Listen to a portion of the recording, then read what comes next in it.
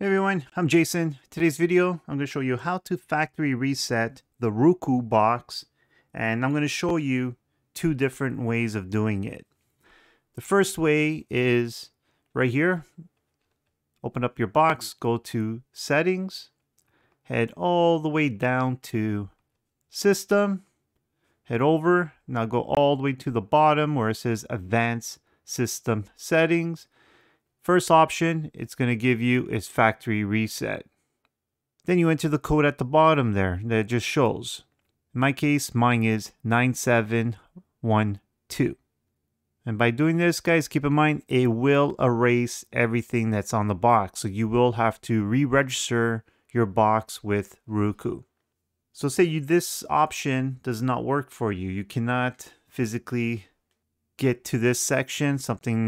There's something going on with your box. It just doesn't work and you want to do another factory reset. The other way of doing it is, okay, so you flip the box to the back. I just got a little paper clip here. Right here, under the power, there's a reset button there. So what you're going to do is you're going to poke it and you're going to wait for the box to reboot. If you have it connected to your TV, you'll see the TV reset. So ready, press, hold, do not let go,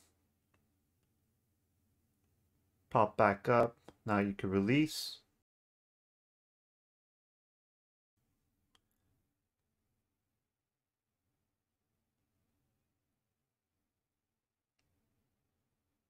Give it a few seconds for the box to reload.